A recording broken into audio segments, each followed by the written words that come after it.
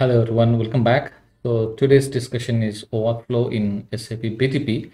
I believe this is a very important topic because any application that we deploy to cloud BTP, of course, we need to have some authentication attached, and there we use this OAuth over there. So what is OAuth flow and what kind of problem statement that we are planning to resolve using OAuth? So that's probably the discussion for today's tutorial.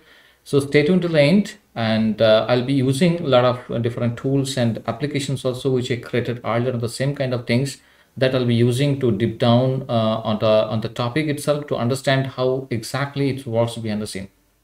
Okay, so if you like this discussion, request would be to hit the like button and share it across. And coming to my channel for the first time, request would be to subscribe my channel and don't forget to hit the bell icon because it will intimate you the moment I upload a new content for you. So without a further ado, let's get into the topic. So when we talk about OAuth, it basically having some auth attached to this. So now this auth can be of authorization as well as the authentication. But here the OAuth actually been built for authorization and not for authentication.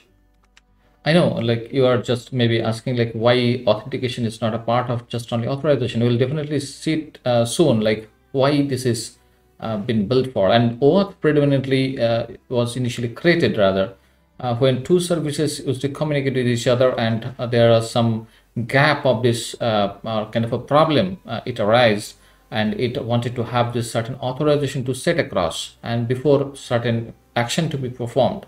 So that's the reason behind of having OAuth only for the authorization and not for authentication, and we'll figure it out why soon. Now OAuth does have initially created a version of 1.0, but the majority OAuth version 2.0 is basically used. So whatever the topic will be discussing over here, it's all about OAuth 2.0 only. It's always easy when we'll just make things a little related to the practical example to understand the topic better. So this is the same kind of an attempt. So let's assume like I want to print one of my photo or images over this online print media service, and as you know, like current days people don't keep the photos or something like in their local system. So I assume I'm just keeping those content or resource basically in a cloud. In this particular use case, it's a Google Drive where I have kept these things. So I'm saying to my this application like, hey, I'm just want to print something, can you just help me and get the image from the Google Drive? So obviously print media will just say, hey Google Drive, can you just share it across the content? I want to print it for Somnath. Then Google Drive will, do you think, give the content back? Of course not. They will simply say, hey, I don't know you, just get lost. I don't care what the request you are coming with. I cannot share it, this content, because this is not the owner is someone else. So I need to check with owner before I give it the content to you. So I cannot do this. So obviously the purpose defeated and this doesn't work. One of the option maybe the print media will call out, hey Somnath, can you just share the credentials, Google account credentials, so that I can make a login on behalf of you and get the content to print it for you. So obviously that is also not a workable solution because I cannot share across my Google credentials with this print media service. So how to resolve this problem? This kind of problem basically resolved with this OAuth. So OAuth is a savior in this case. So in reality, how things will work like? So obviously the drive or the content resource proxied by this service, as Google service will talk to the interworld, and the actual content will not be exposed, right? The resource will not be exposed directly. So the request when it goes to Google service will tell, okay, let me check with the owner of the resource. So they will make a intimate the owner, can you just authenticate this particular request as I'm receiving from this print media? I'll say, okay, I can do that. So this particular service will give me an authentication kind of a page through which I can just enter my Google credentials and it will be authenticated. Google will know, yes, I'm the exact owner. But while I'm doing it, it will make sure that the purpose or the scope of this particular request is not exceeded, means it's a limited access they will provide. Like whatever exactly the resource I want to access it for, only that it would be allowing to this print media, not enter drive access it will give. Makes sense, right? So that's the reason it will just give a limited access. I'll call it again, this is a limited access given to this request to perform that particular action. And if I'm okay, or agreed, kind of a consent, providing a consent like, yes, this is the action I'm okay to perform by this print media to fetch this particular image only and print it, and then I'm okay to provide my credentials, then Google Drive and Google service will say, okay, perfect, fine. So let me then generate a token for this request and I'll give it back to the print media. So that print media, once you make any further request to me, make sure you attach this token to your header request, and so that I can validate this token, because this token has certain properties, and this token is generally called the JWT token, or JWT means JSON Web Token. We'll also look at this token in more detail soon, and we'll use different tools for that. So this token they'll generate, and this token has certain expiry, validity, certain signatures, everything will be encrypted. So obviously, the service will validate next time and will say, yeah, this is the token I generated last time, so perfect, you can just perform this action. And I'll not again bother this particular owner to re-authenticate or re-login something. So this is how the concept of OAuth flow starts, right? So now what happens here, the client requesting to the authentication service, which is basically allowing user to authenticate through a web page, generates a token as a JSON token and gives back to the client. So the client takes this token as a header request and start putting the request to get the resource from. So this is the overall OAuth flow that it works. I created a tutorial a few weeks back with like authentication Node.js application using BTP and XSUA. Had two parts. One is the app router, another was the employee list. So let's see what else the different components that I created this time. We created the app router, XSAP JSON, XS security, XS UAA. So this is basically a BTP service, microservice being used for this authentication service, authentication purpose, and it generates JWT token, which is a JSON Web Token. So these are the different things that we created last time. So let's understand how these things can be placed with that model that we discussed with the print media online. So here the app router will be my client, which will make a request to this service, and that eventually will ask me for that access or authentication, and that is providing me this login credential. And finally, once I authenticate it, it generates a token, and this token going forward, app router pass it to this service, which being validated, and finally this resource is being consumed. So let's quickly check in the application how it works. So this is my app router employee list. So this is the client. So if I just select the other one, so this is the direct resource. So if I click on this and right click, going to the incognito window, and it will just simply say unauthorized, because I'm not able to access anything directly because it's not exposed. So one of the other way would be, of course, to access through app router. So app router will make a request to this XSUAA, and it will now bringing this login page for me, and I'll just add my user ID and password.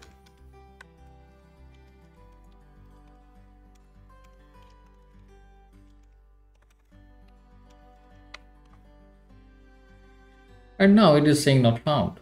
But why is it saying not found? Because if we just check a little bit on the coding part, so exactly so this application is basically trying with this XS app.json, which is a source. It's expecting something comes with /emp. It's an employee. So if I just now go there with that /emp, what will happen? It will say welcome to employee dashboard. How it works? Simply because in my node index.js, I told like if the root path is coming, then it will be printing this one. Why this root path? Because here is the root. If it finds EMP in this request, it will take me to this root directory, and the root directory will print this one, welcome to employee dashboard. That is the reason I'm able to see this one. Now I have one more thing, that is the employee list. This is actually the resource route which will give me some employee details. And if I now enter this employee list over here, I'm expecting the information I'll get back in the JSON format. Perfect. So this is how the overall model behaving. So now let's understand like how this token part is being generated. Can we do something to see how this token looks like? Can we generate our own without this app router create this one?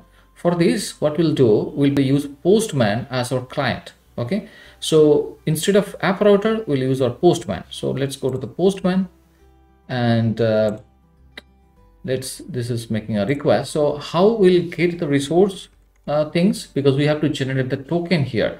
So we have to just check out this XSUA service that been attached with this application that we are talking, right? So how to check this out? Go to the service instance. So let's go to this trial instance,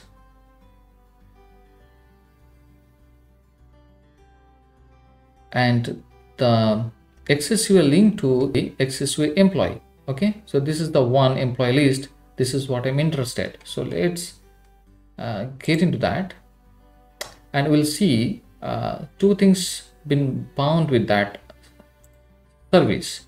So one is the app router and another is the employee list application. Now if I just open, let's say, app router, click on view,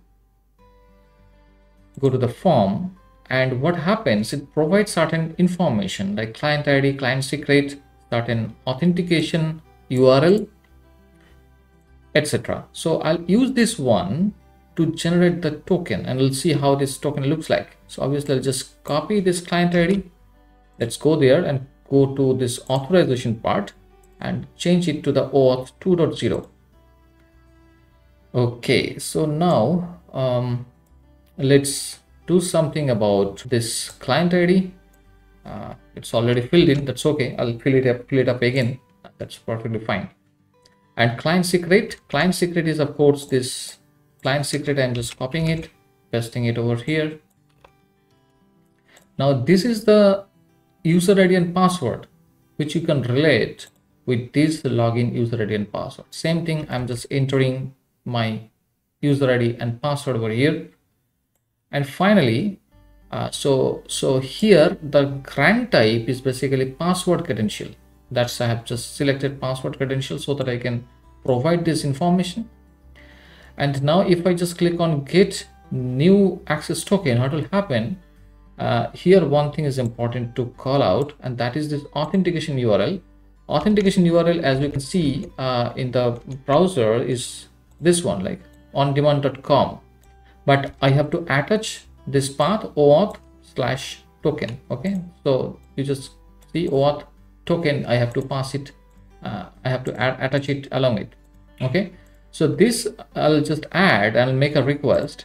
So what will happen, it is now calling this XSUA service and providing a token, which is this one, right? So let's call it new token. Okay, so this new token, it's a big one that's being issued by, and this token I want to use it, access token, add it, cool. And it's the header prefix bearer, because I told I have to pass this token to my header request. Okay, when I'll generate the request next time, I'll pass this token. So I'm just created the token and I'm just attaching it to my header. Okay, now coming to the URL. Which URL? Obviously the resource URL that I'm interested to call. So in this case, this particular token part and access is all done. I'll just directly call this resource now because I have my token already attached. So that means this is the URL I want to use, and followed by get item list, this one, right? Because this is the direct path and my token is attached. So what I'm expecting, obviously the same response which I received somewhere, I believe here. Yeah, so same kind of a response. I'll just get it now. Let's click on send. Voila, you see the same response received as I just explained, right? So this is how the token is actually being generated behind the scene, and it works like a charm. So let's copy this token and see what this token all about. Let's use a website called jwt.io. Okay, and here if I just paste our token, and you see the token is all encrypted, but it's decoded over here, and it has three sections. The first one is header, which says it's a JOT type, just another token. See, there is a some scrolling problem.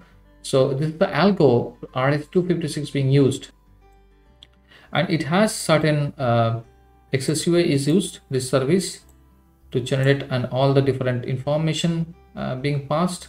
As you can see, given name as Somnath, and all different current type is password, and this is the user ID, email ID, username, all things are given. Okay, and there is an expiry because this token will be remain valid for a certain time. And finally, it is giving the signature, which is using a SHA algorithm 256 to generate this signature, which is kind of an encrypted, and no one can decrypt this one because it's a one-way conversion. So when this token now I'm passing it back again with this header request, it's being validated, and if this algorithm and this signature being valid, then only it will be consumed. These resources can be accessed, and we have seen how Postman is able to access the resource directly from the cloud BTP using this authentication token. That's all. I believe it was helpful to you, and thanks for watching, and we'll again connect soon with a different topic. Till then, goodbye.